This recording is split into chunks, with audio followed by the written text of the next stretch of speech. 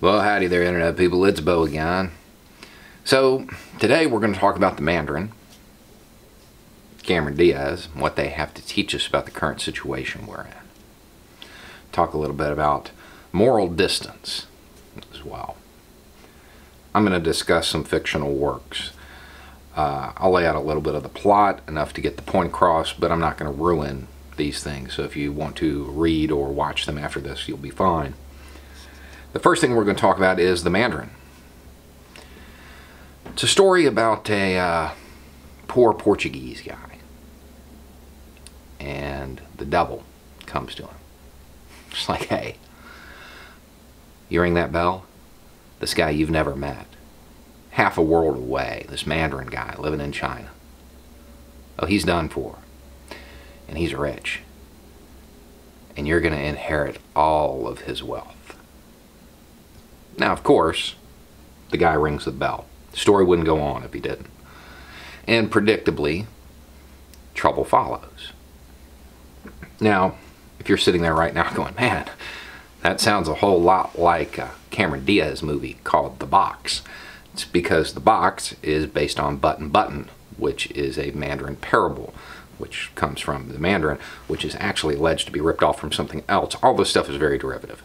But the plot is there. The reason it is universal and has gone on for hundreds of years is because it's true.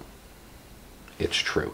If you're not familiar with The Box, short overview of that, Box shows up. A little bit later, Guy shows up to explain it.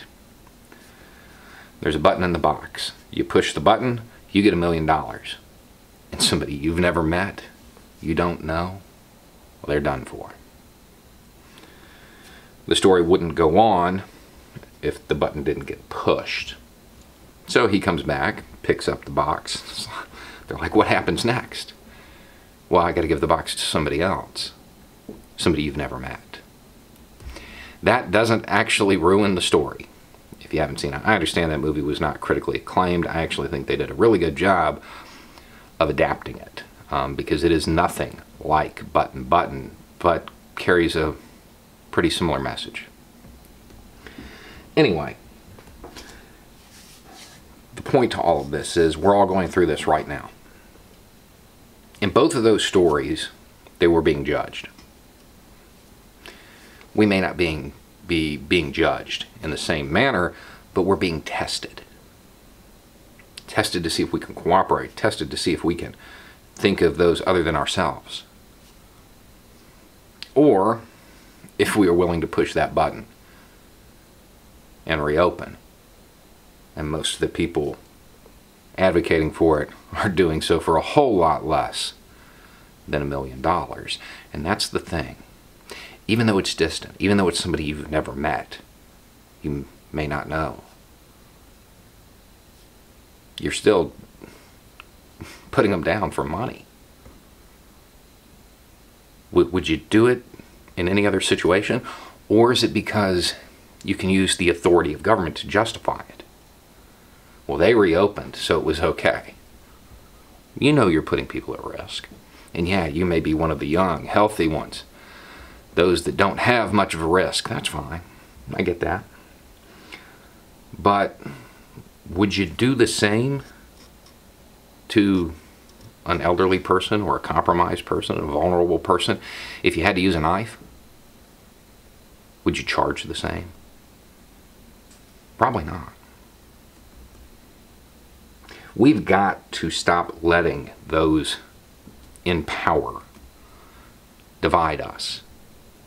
We have to start cooperating. We have to stop letting them convince us to kick down those who are more vulnerable than us. Because I understand there's a whole lot of people think this is the end of the world and everything. This is nothing. This is nothing. This is a dress rehearsal for some of the stuff we have coming down the pike if we don't change, if we don't start to cooperate. This is nothing.